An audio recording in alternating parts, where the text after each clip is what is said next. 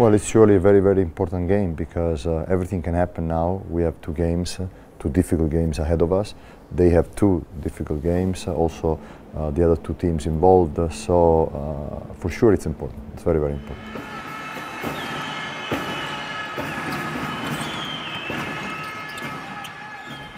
Well, no, I think it's just been a process. We played a good game in Madrid, but we lost down the stretch. We didn't play a good overtime.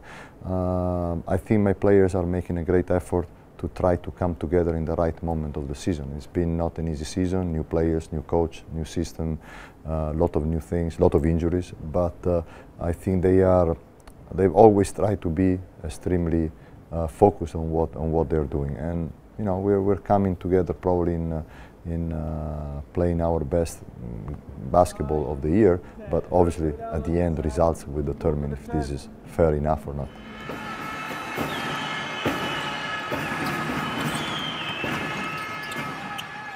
I don't know, maybe poisoning their food in the hotel, maybe, or I have no idea. I mean, they great players and great scorers.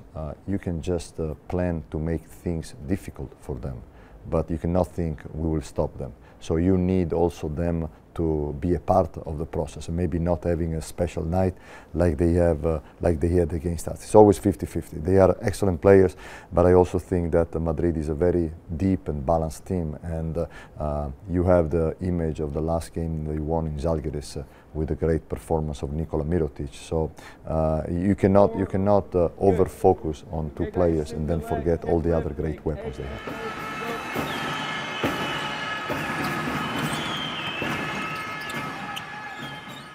I think it's not only a work of the big men. I think also our guards must rebound well, and this is what we have been doing better in the last games, especially against teams who shoot a lot of three-pointers. Usually there are long rebounds, and long rebounds must be controlled by the guards. So I think it needs to be a team effort rather than someone's effort.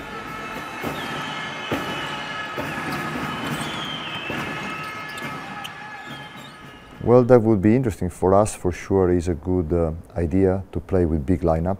While on the other hand, they had very big success during the year playing small lineup with three guards together at the same time. So it would be interesting. I think some moment of the game this will happen. A big lineup on one side facing a small lineup on the other side, and we will see who will handle better his theoretical advantage.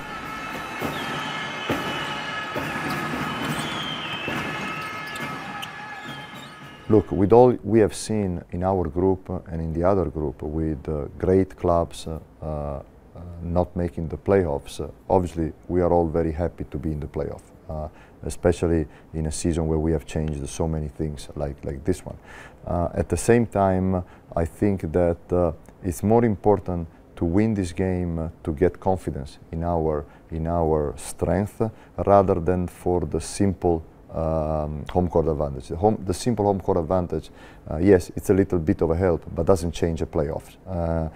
It's much more important, I think, to get into the playoff with the confidence that we are playing well and we are coming together as a team.